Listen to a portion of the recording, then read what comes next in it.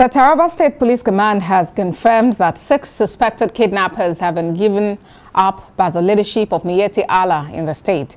The State Police Commissioner Abimbola Sokoya said a number of repentant kidnappers were brought before his men by the association, who later handed over 6 suspects.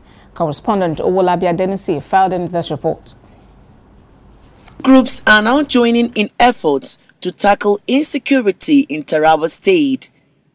Recently, the Emir of Mori Emirate raised concerns over the involvement of Fulani herders in various kidnapping cases in the state.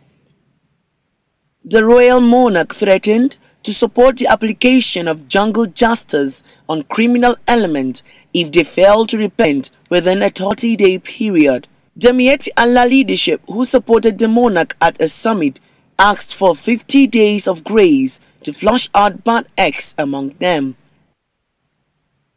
Now, the collaboration between the monarch and Miyetti Allah is yielding the desired result, as some kidnappers have been handed over to the State Police Command. Our men that we inaugurated on Sunday, they arrested 6 kidnappers, which is everybody knows that they are kidnappers. They say it before the CP, they say it before the police, and they say it before the committee.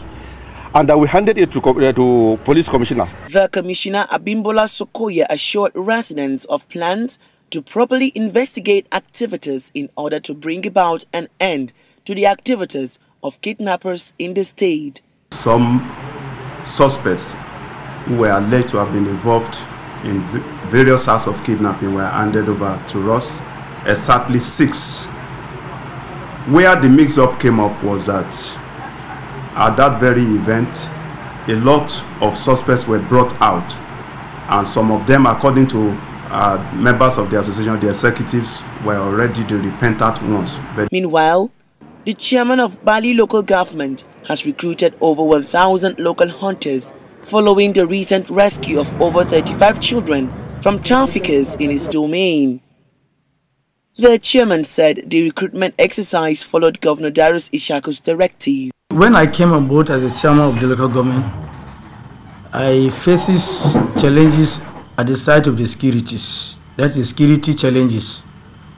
The first challenges I had was the kidnapping of 33 children, just a kind of child trafficking. So looking at these challenges, I reported to the governor. He directed me to initiate a kind of peace and conflict resolution, of which I did.